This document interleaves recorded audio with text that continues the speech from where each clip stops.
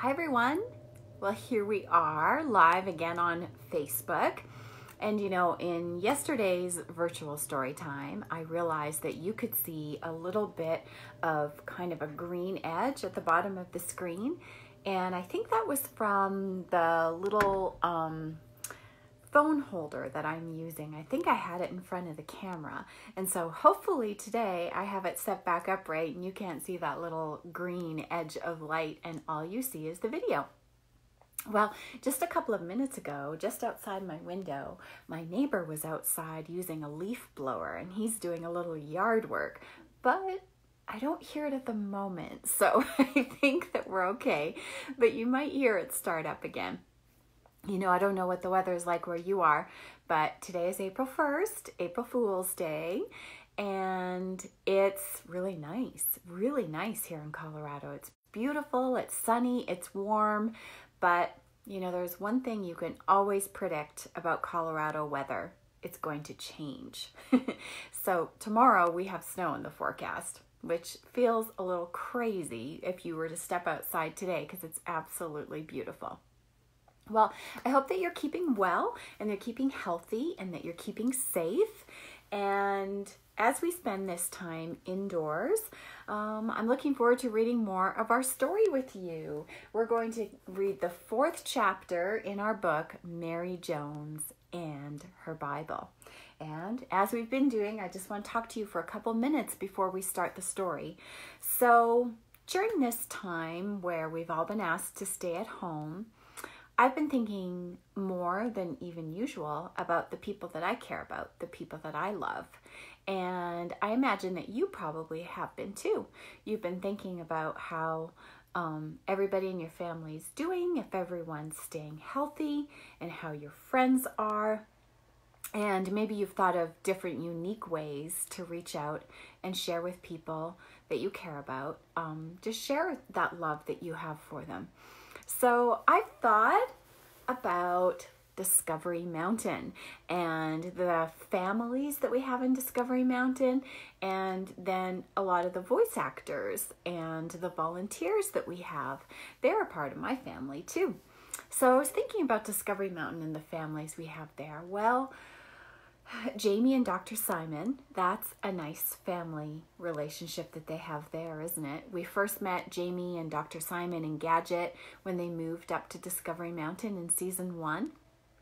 And we didn't know yet about Natasha. She came later, Jamie's sister. But I really like the closeness that Jamie and her mom have on the program. And as you know, of course, Jamie is my real life daughter, and so I have a special bond with her, of course. And if you haven't gotten to know Naomi, who plays Jamie in real life, there's a mini adventure where you can listen to a whole interview with her, and it's called Get to Know Jamie. And you can find that under our minis for 2019, and it's episode 8 of the 2019 minis if you want to get to know a little more about Naomi if you haven't listened to that before. She's someone that I love a lot, of course. And there's someone else in the program, Chaplain Simon, and he's played by my husband, Sean. And again, of course, I care about him a lot. He's one of my people that I love.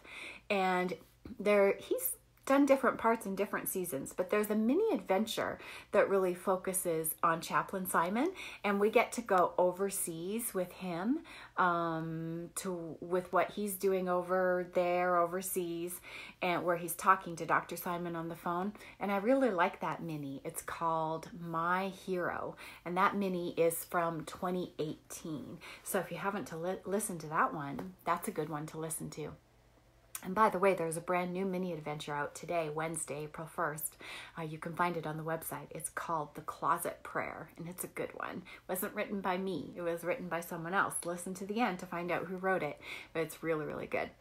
So let's see, what are some of the other relationships we have in Discovery Mountain? Well, we have also another mom, and this time it's a son, not a daughter. It's Judah and his mom, and Judah and Gracie and their mom, Miss Michelle. They have a really, really neat relationship, don't they? Judah shared his faith in God with his mom, and she started believing and being a Christian because of Judah, and they moved all the way to Discovery Mountain, all because of Judah's experience at summer camp. And Jake. We don't know too much about Jake's family, but did you know that Jake has a sister? Have you heard any of the mini adventures about Jake's sister? Anyone know her name?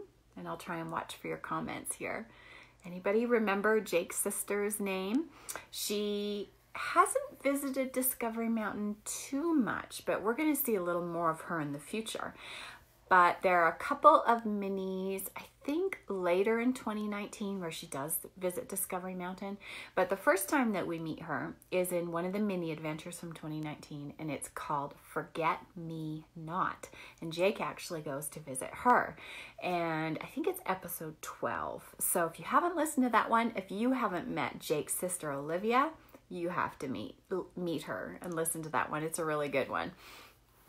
So those are some of the people who our characters in Discovery Mountain care about. Those are some of the people that I care about.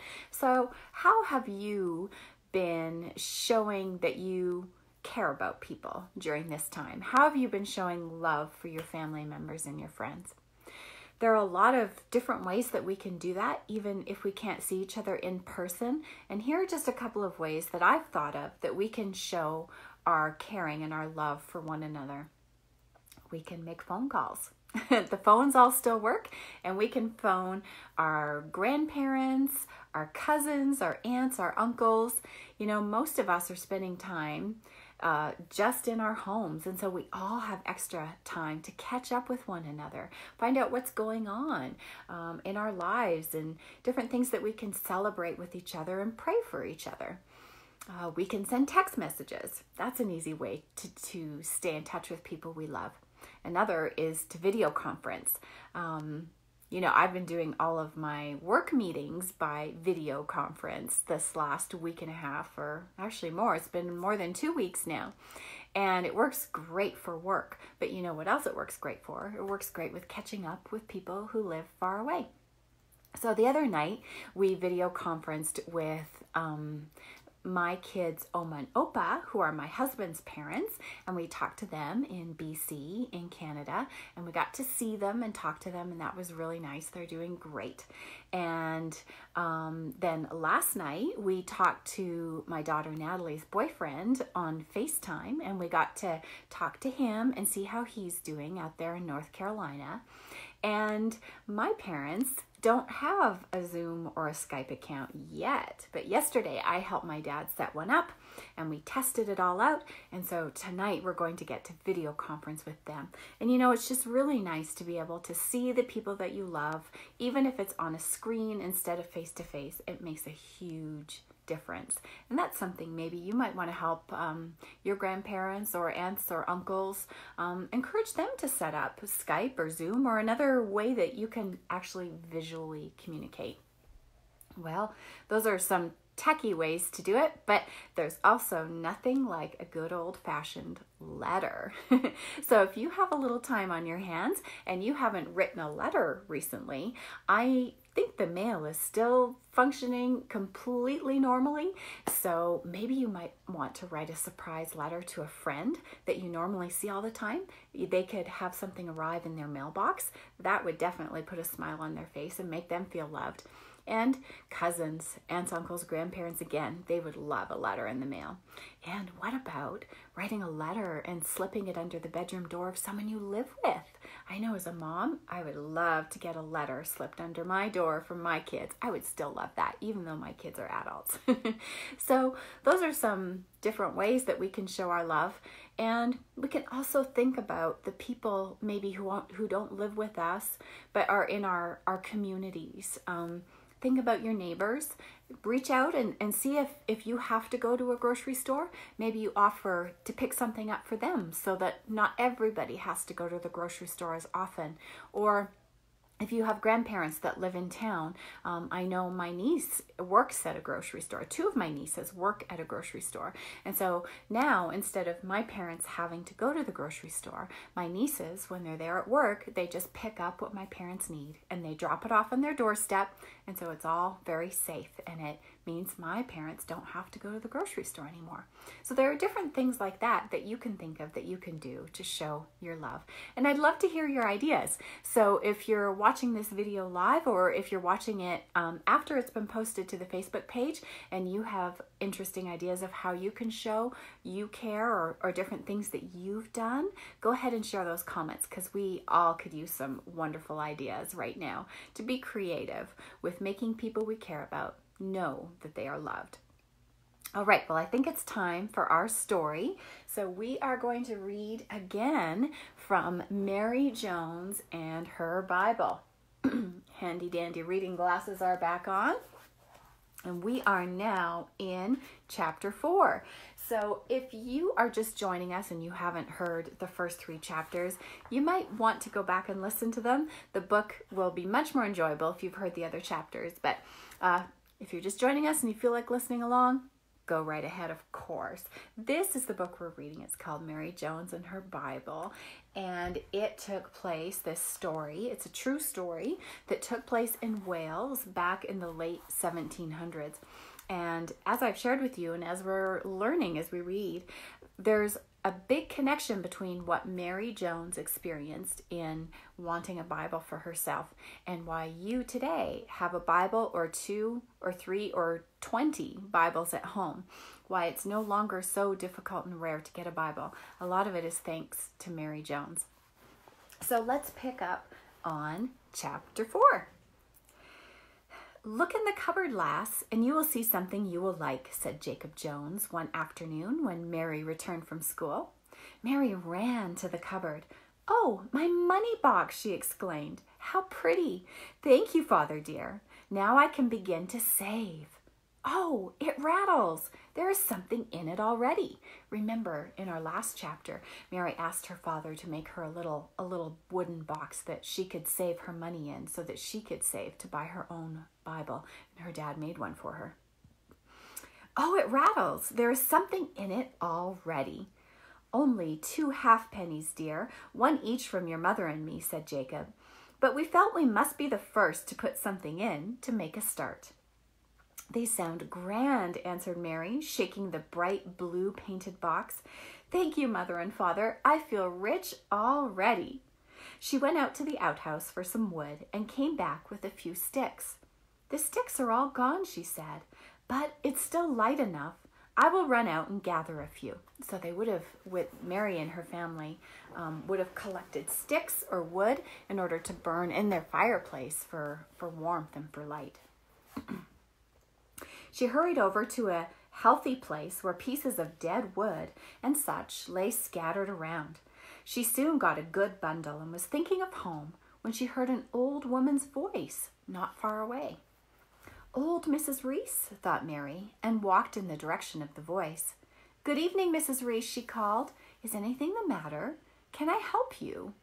An old woman who had been stooping also to pick up sticks straightened herself and looked at Mary. Ooh, and we have another picture. Let me see here. Turning over. There are only a couple of pictures in this book, but here's one more. Here's Mary talking to Mrs. Reese. You see that picture there? "Oh, it's Mary Jones," she said. "It's my rheumatism, my dear. It is so hard for me to stoop about on this rough ground to pick up sticks. Now, you have a nice bundle. Could you spare half of it? I would give you a halfpenny for it if you would." Mary's first impulse was to give the old woman half her wood out of kindness, but she thought of her money box. "That I will," she answered, and she separated a generous half of the wood from the bundle. "Thank you," said Mrs. Reese. "That will save me a lot of pain and trouble. And here is the halfpenny. If you like to bring me a bundle like this sometimes on your way to school, I will gladly give you the same for it." "Oh, thank you, Mrs. Reese," cried Mary. "I will.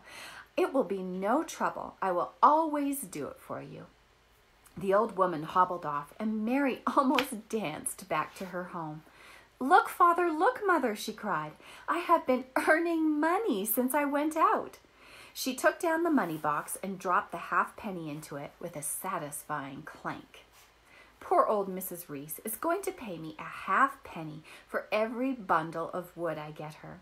She is so rheumatic-y that she asked me for some of mine just now." So rheumatism is a form of arthritis. So it means it hurts sometimes in your joints and to move and to bend. So that's what was happening to Mrs. Reese. "I don't suppose she will be able to afford it very often, but it will be a halfpenny every now and again. What a splendid start I have made." Soon after this happened, Mary was at the farm, as usual, one Saturday afternoon, preparing the Sunday school lesson. On this day, before tea, Mrs. Evans invited her to come out to the farmyard. "I want to show you my chickens, Mary," she said. "We have a fine lot this year." The fowls all gathered around Mrs. Evans as she picked her way into the yard. "No, no, you greedy creature," she cried. "You know you have been fed."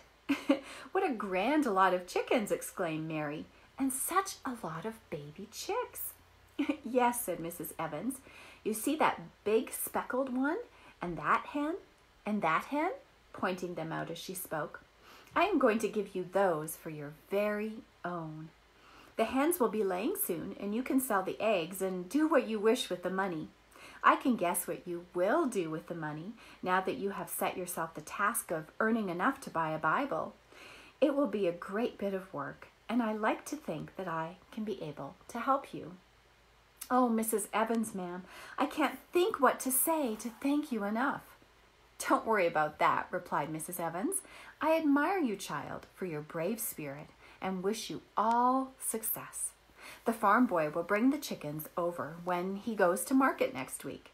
Now, it's getting late, and you must have some tea before you go home. Never mind about thanking me. May God bless and prosper you, my dear." Mary sped down the dusky road that evening, her feet not carrying her fast enough. She was so eager to tell her parents of this new piece of good fortune. Great was the rejoicing in the cottage that night, not only for the money value of Mrs. Evans's gift, but for her kindness in thinking of it. "Everybody is so kind," said Mary. "Do you know, Mother, I seem to have made a lot of friends since I started to earn for my Bible. People I used to know only just a little, I know quite well now, and they are so friendly. The other day I was passing Mrs. Davies' cottage, that Mrs. Davies who is always scolding and shouting at her children.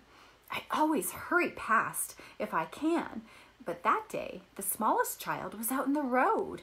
It had gotten through the gate somehow and might have been hurt or lost. So I took the child in to its mother, and Mrs. Davies was ever so kind and friendly. She said that she is nearly always feeling ill, and she worries because if she should be so ill that she had to be in bed, what would become of her children? She asked if I would come and help her sometimes. She said she would pay me. Mr. Davies is not poor. Do you think I could, Mother?" And hi, Brianna and Emma. I'm glad that you're listening. "You don't seem to have much time to spare, Mary dear," said Mrs. Jones, "but you might give the poor woman a little help now and again, just to give her some rest." So sometimes Mary would stop at the Davies' cottage on her way home from school and do a little washing or ironing or bathe the children or any other little thing to ease Mrs. Davies of her burden, and she would bring home a halfpenny and drop the coin, hopefully, in the box. Spring was coming, and the evenings were drawing out. "Now that the evenings are light, Mary," said Jacob one morning, "I should like you to go to town this evening for me and take an order for some yarn." "Yes, Father," answered Mary. "I will come back as early as I can. It will be a nice walk. I will go on from Abergynowyn and walk back part way along the coast." "Don't go too far out of your way, dear," said Mrs. Jones anxiously. "It is a very long walk." "No, Mother, I will be careful," Mary assured her mother. She was not far from home and was plodding up the road when her foot kicked something heavy yet soft that was lying in the dust. Mary stooped and looked wondering what it was, and she picked up a leather purse, heavy and bulky. I wonder who has lost it, thought Mary as she walked on. It feels as if it is full of money. Father will know what I had better do with it. She walked on for half a mile or so, and then saw a man coming slowly towards her. He was searching every inch of the road, and then she recognized him. He was Farmer Graves, a brother-in-law of Mrs. Evans.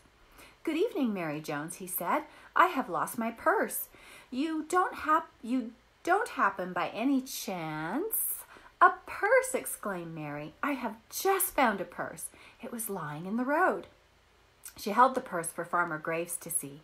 "Oh, that is my purse," he said. "How fortunate that you have found it. It is getting so dark that I might not have seen it." "No, indeed," answered Mary as she moved on. "I should not have seen it myself, but I kicked it as I was walking." "Wait, Mary Jones," called the farmer. "I would like to give you something as a little reward or acknowledgement for your help." He fingered a shilling in his pocket, but he was not generous like his sister-in-law, Mrs. Evans. He found a sixpence, and he gave it to Mary. "There, a little gift," he said awkwardly. "Thank you, and good night." Mary had not expected any reward, so as a whole silver sixpence, it seemed like a treasure. It certainly lightened the last half mile of her homeward way, and as she dropped the coin into her box, she felt quite a thrill. "A whole sixpence, half a shilling," she murmured. "My little box hasn't got any coppers in it now, only coppers in it now." Well, the summer of that year was a very happy one. Mary was full of confidence that she would soon get her Bible. The little helps that she sometimes gave sick Mrs. Davies became known to other hard-worked mothers. Soon it was a custom for Mary to collect the small children on her way from school on fine days from a group of cottages that she passed, and to sit with them amongst the heather and the bracken, keeping them amused with stories from the Bible. Can't you just picture it? Mary with all the younger children who aren't old enough to go to school yet, sitting in the heather, which is a beautiful plant, and her telling them stories. Let's see. Mary would teach the children a metrical psalm and one kind of hymn that was commonly sung in those days, and the bray would ring with the children's shrill voices. Then Mary would shepherd her flock back to their homes, and the mothers would thank her and tell her what a help this free hour had been, and they would say, "There, Mary dear, there is a little for your money box," and they would give her a halfpenny, or perhaps only a farthing if the mother was poor. So the box grew heavy, and Mary wondered how much she really had by now. "I will wait until I have had it a year," she said to her mother. "Then I will open the box and I will count my money." It was a great moment when Mary, her mother, and her father, sitting with her at the table, cut the paper that closed the little trap door at the bottom of the box and shook the money out. She placed the halfpennies and the farthings in little piles, and with the sixpence from Farmer Graves, she reckoned her year's savings. 11 pence and 3 farthings, she said at last, and she sat looking solemnly at the little heaps of money. For the first time in that whole year, her heart failed her. Her mind went back over all the work that money meant, and it was less than a shilling. "Not quite a shilling," she said aloud, her voice trembling a little. Jacob rose from the table and went to his coat that hung on the door. He came back and put a shilling on the table, and he drew the odd change towards him. "It is a shilling now, Mary," he said quietly. "I think you have done wonderfully, Mary dear," said Mrs. Jones comfortingly. "And you will do better still this next year, for you will be able to sell some chicks when the hens sit, and I think you might be able to get a little needlework too, for you sew quite nicely now." "Yes," said Mary, her spirit quickly reviving after the first downcast moment. "I shall do things that pay better, but I shall do all the same old things too," she added, laughing. She picked up the box. "It is lighter, and yet it is worth more," she said. "Thank you, Father dear." She ran round the table and flung her arms around her father's neck and kissed him. Jacob put an arm around her and patted her affectionately. "If you have faith as a grain of mustard seed, it can remove mountains," he said. "That cost of the Bible seemed like a mountain before you just now, didn't it, lass? But you will remove it, never fear." "Yes, Father," said Mary, "I know I shall, for Jesus has promised it."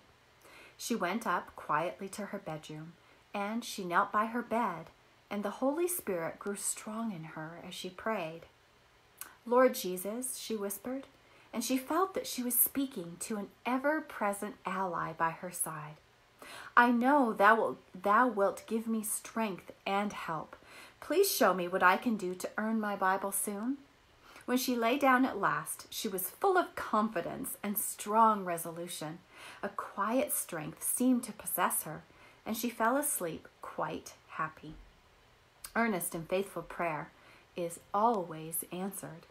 Only those who pray with a wavering belief doubt this, for they have no experience of true, confident prayer.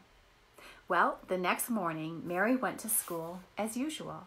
She expected to do the usual things and to return at the end of the day to the work that Mrs. Jones was forced to leave for her to do. Mr. Ellis, the schoolmaster, was entering the school just as Mary arrived at the door. "I am glad you are early, Mary," said Mr. Ellis, "for I wanted to ask you if you know of any woman who could do some needlework for my wife. I suppose your mother is too busy at her weaving, but Mrs. Ellis would be glad of some help, just with plain work. I believe she has some curtains that need hemming and such like from time to time." And it came just like that, God's answer, quietly and naturally. "My mother will be too busy to do the work," answered Mary, "but I can do it. I will gladly do it." Her eyes shone at the wonderful opportunity. "Mother was saying only last evening that I ought to be able to get some needlework to do. She says I do it quite nicely enough." Then the way opened, and Mary told her teacher of her one great desire to have a Bible of her own, of the year's work of earning and saving, of her determination, and now the joyful hope that this offer of work would bring. "Well, well," exclaimed Mr. Ellis, "this is indeed interesting. In fact, it is wonderful. How old do you say you were? 11? We must surely give you all the help and encouragement we can. Come around to our house in the dinner hour, Mary, and Mrs. Ellis will give you some work to take home. God bless and prosper you, Mary." Well, the children were going into school, and Mr. Ellis went in. Mary walked to her desk in a happy dream. God had answered her prayer, and so soon. It was wonderful. That afternoon, Mary walked home with a large bundle in her arms. "Dear me, child," called her mother when she saw her come in. "What have you got there?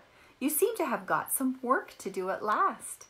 "Yes, mother," answered Mary with a blissful smile. "This very morning, Mr. Ellis told me that Mrs. Ellis needed someone to do some plain needlework and asked if I knew of anyone who could do it. I said I could do it. Oh, Mother, I prayed last night that God would show me the way to earn more, and the answer came this very morning. I am so happy. I feel so close to God when He answers me like this." Have you ever had that experience? I know I have, and I feel close to God when He answers my prayers that way too. "Indeed, yes, dear," replied Mrs. Jones, much moved. "It is hard for us always to remember that He is so near, but He is." "And I shall love the work," Mary went on as she unrolled the curtain cloth for her mother to see. "Are not the roses pretty?" And Mrs. Ellis was so kind. She said it would take at least a day to hem all these pieces, and that her mother used to pay her old sewing woman 6 pence a day and give her her meals. So Mrs. Ellis said that she would pay me 6 pence just the same, though I am very young. A whole 6 pence, Mother. Isn't that grand? Jacob Jones came in just then. "Ah, lass," he cried, "are you going to make yourself a new dress? You look as fine as a butterfly." So Jacob had to hear the whole story again, and then Mary sat down with a light heart to do her first piece of paid sewing.